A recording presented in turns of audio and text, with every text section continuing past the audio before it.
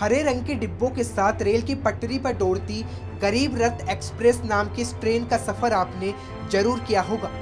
लेकिन अब गरीब रथ नाम की ट्रेन आपको पटरी पर दौड़ती नहीं दिखेगी। वजह है कि मौजूदा सरकार ने गरीब रथ ट्रेनों को मेल एक्सप्रेस में बदलने की योजना बना ली है।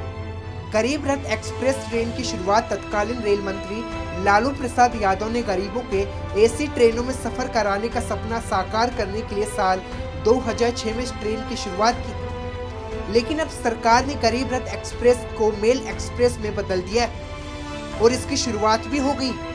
वैसे सरकार के इस बदलाव के बाद अब मेल एक्सप्रेस का किराया थोड़ा बढ़ जाएगा। देश में कुल 26 गरीब रथ ट्रेनें हैं और सभी को धीरे धीरे मेल एक्सप्रेस में तब्दील कर दिया जाएगा। बात अगर गरीब रथ ट्रेन की जाए तो इसमें 12 बोगियों के साथ 3 एसी कोच होते हैं।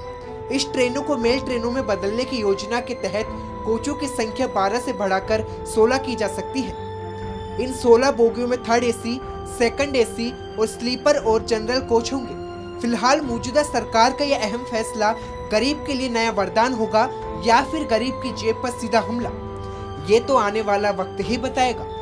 Special desk, Navtej TV.